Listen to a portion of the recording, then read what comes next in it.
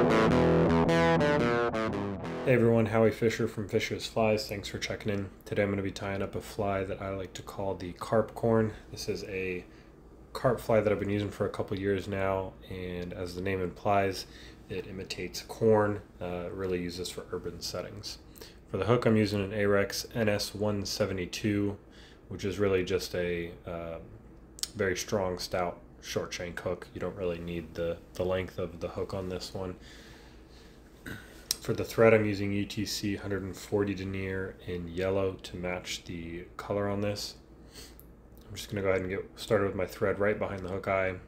Build a small, short base. Again, you don't really need the hook on this, or the hook length on this. To get started with the body material, I'm using Ecstasy from Flybox in Fluorescent Sunburst. This is just a yellow color. Again, this specific one is trying to imitate corn. You could also switch this up for a number of other materials, green or fluorescent chartreuse, pink or orange if you were looking for an egg fly pattern for a steelhead. So what I'm doing here is I'm taking a piece of 10-pound fluorocarbon and tie a knot in it. You can do any knot really that you prefer. I'm tying the Orvis knot here because it's a low profile, pretty quick, easy knot to tie.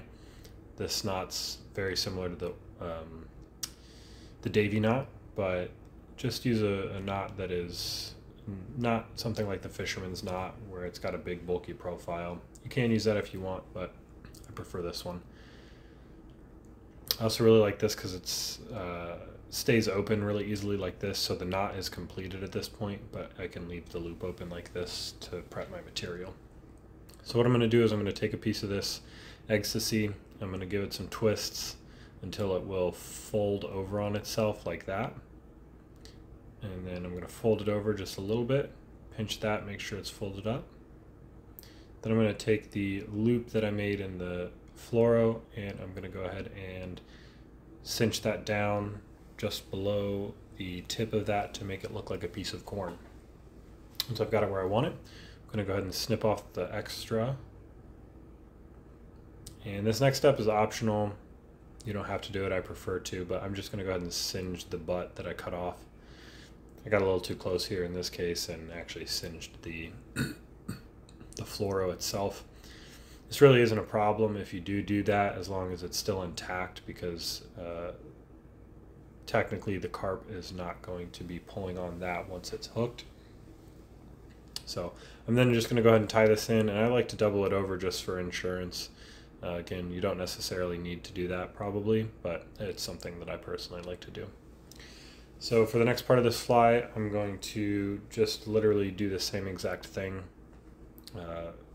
And I'm going to repeat that step again. You can honestly do this as many or as few times as you'd like. So once I get this fully tied in where I want it, I'll go ahead and repeat that process again, grabbing the same piece of fluoro, tying a small knot in it, and then doubling over the corn itself, or the Ecstasy. Another way you can tie this fly instead of doing this fold over method is you can literally just cinch this down on a piece of this Ecstasy, cut off both ends and singe just one end if you don't feel like twisting it like I'm doing here.